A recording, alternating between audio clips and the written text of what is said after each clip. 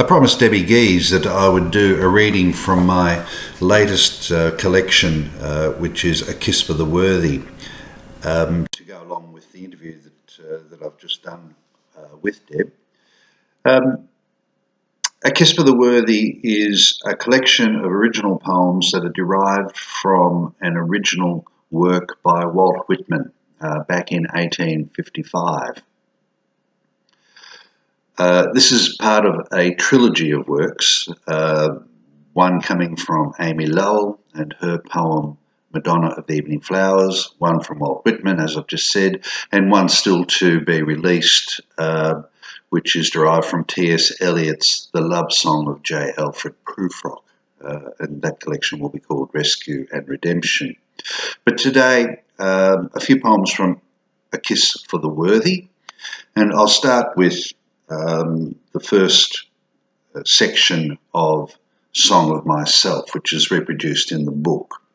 So this is from Song of Myself, Leaves of Grass by Walt Whitman back in 1855. I celebrate myself and sing myself, and what I assume you shall assume, for every atom belonging to me as good belongs to you. I loaf and invite my soul. I lean and loaf at my ease, observing a spear of summer grass. My tongue, every atom of my blood formed from this soil, this air. Born here of parents born here, from parents the same, and their parents the same. I, now 37 years old, in perfect health begin, hoping to cease not until death. Creeds and schools in abeyance, retiring back a while, sufficed at what they are, but never forgotten. I harbour for good or bad, I permit to speak at every hazard, nature without check, with original energy. Okay, that's the first part of Song of Myself, Leaves of Grass by Walt Whitman. I don't know if I read that well or not, but that and the following section what inspired this book here, A Kiss for the Worthy, excuse me.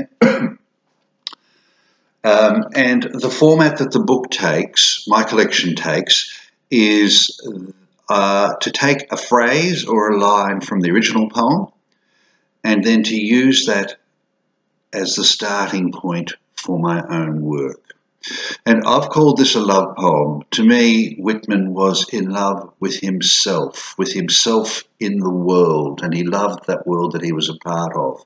And it's a very big, expansive poetry that he wrote.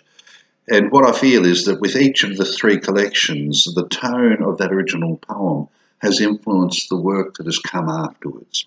So you can choose and decide that yourself, of course. But I'll read you two or three poems from A Kiss for the Worthy now, and hope you enjoy them. I'll start with See, then sing, then rise. And this is derived from the line, and what I assume, you shall assume. I will sing songs as though the heavens sang. Open up my voice with great conviction, and I will sing for you. Croon my love of being beneath a southern sky. Let you hear my heart, its rhythm beating, beating, beating. And you will see what I see through the tenor of my tones, assume what I assume is right within the song. It is of a dry and blue wide heaven that I sing, of constellations that populate the night, the Southern Cross and the Pointer. So sing with me. Come sing with me. Let us be our voices and rise note by note above ourselves, beyond.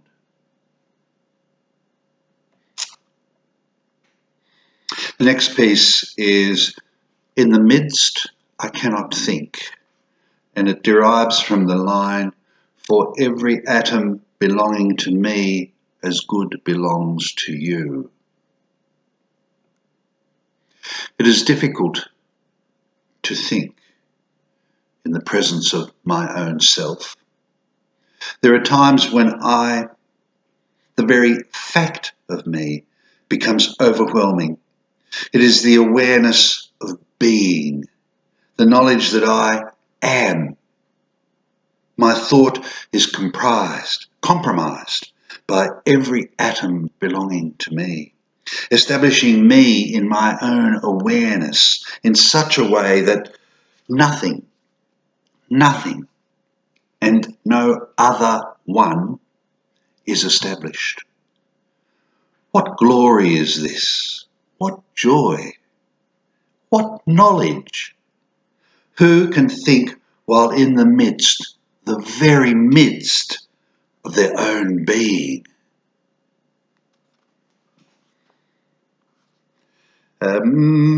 This next piece is called Is Beautiful This Year. Excuse me. It derives from the phrase, I loaf and invite my soul.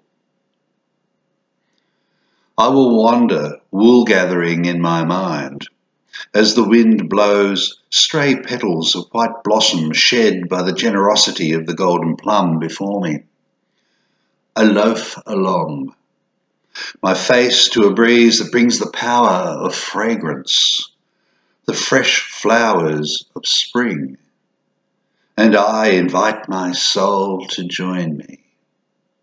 Sing a sabbatical pastoral, including the fleeting flash of red and the squeaking pitch of rosellas shrilly arguing in waking branches of the sentinel oak.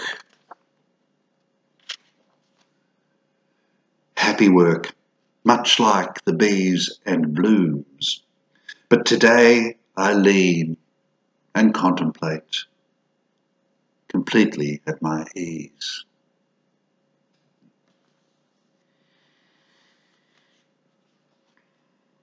I will finish with the title piece for the book, A Kiss for the Worthy, and this derives from the phrase, observing a spear of summer grass.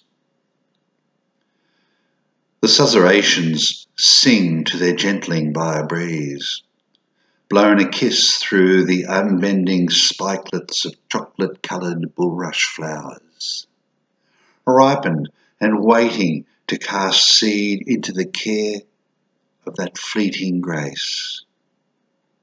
Is that not a tune worthy of singing, worthy of a kiss from zephyrs passing by? That's a little set just for this group. I hope you enjoy it. It's been a wonderful exercise putting together these three poetry collections. I've really enjoyed it. I hope you do too. If you happen to get a hold of a copy and read it, do let me know what you think, either by leaving a review or by getting in touch with me by email or through my blog or by whatever means. Thank you very much for listening. I hope you enjoyed that. Bye.